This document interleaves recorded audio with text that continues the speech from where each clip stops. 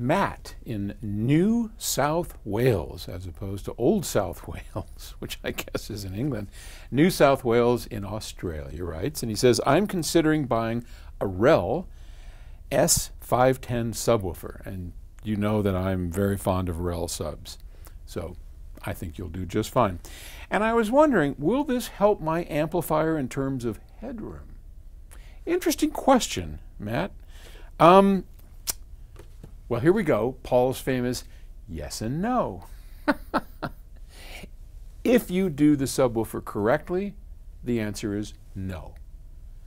If you do the subwoofer the way a lot of people recommend, then yes. How's that? Okay, see you later. Now,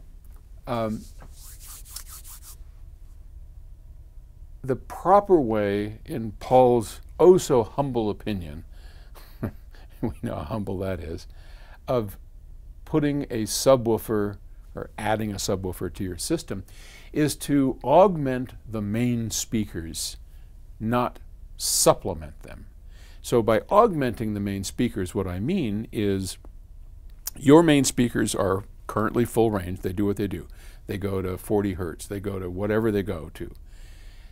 If you add a subwoofer, you want to do it in parallel with your main speaker so that at the end of the day, your main speaker, which is where all your music's coming from, sounds like it has more bass than it used to. And if you do it that way, which is how I recommend in my book, The Audiophile's Guide, it's how John Hunter of Rel recommends doing it, then you will have no more headroom. Your amplifier is doing, it doesn't even know there's a subwoofer there, and it doesn't care.